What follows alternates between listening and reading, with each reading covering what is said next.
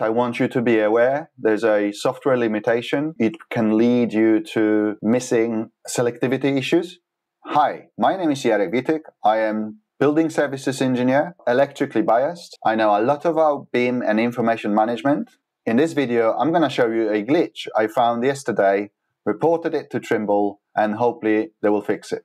Let's jump straight to it. First of all, the version of the software I'm working on is 22.0.14.14. Today is 25th of January 2024. The problem is when you have installation with protected devices from different manufacturers. Unfortunately, it happens quite often. Manufacturers only report the tables for selectivity for their own range, for their own devices. As far as I know, there is no data which can show you selectivity range for different manufacturers.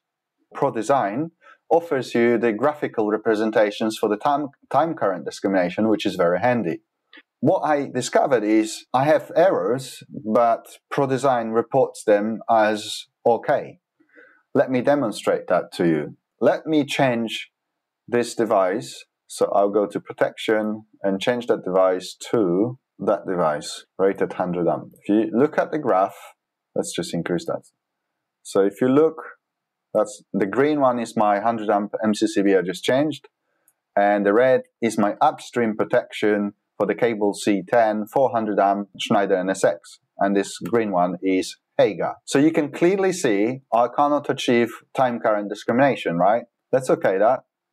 Run selectivity study. So I've got issue with PB1 and origin. I ignore that because that's not part of the video. It's a problem with a device at the transformer, which I haven't got the details of. Let's just run report, okay? I'm going to run energy-based selectivity.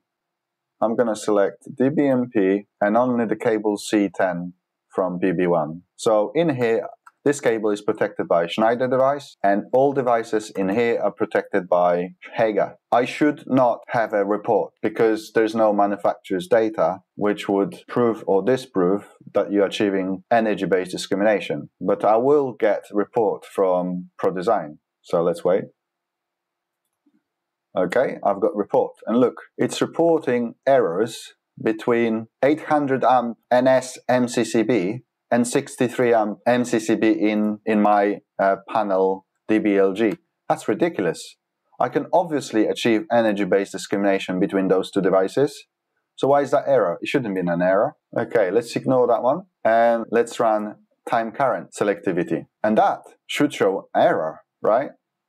Let's wait a minute. Okay, and I'm going to select DBMP. And let's just select that one cable actually. Okay, I will select C10. And it says it's okay. How is that okay? Look, let's select the cable. Let's go to protection, view graph, and look at the report. How is that okay? You can't achieve discrimination here. The protected device curves overlapping, so that should not be okay. That's what I wanted to show you. Please be aware that there are software limitations. Don't just trust the software and go ahead and assume everything is right. You have to manually check and look at the graphical representations of the characteristic of the protected devices to verify whether you're achieving selectivity, used to be called discrimination, or not. That's it. Hopefully you will find this video useful, and see you later. Have a nice day. Bye.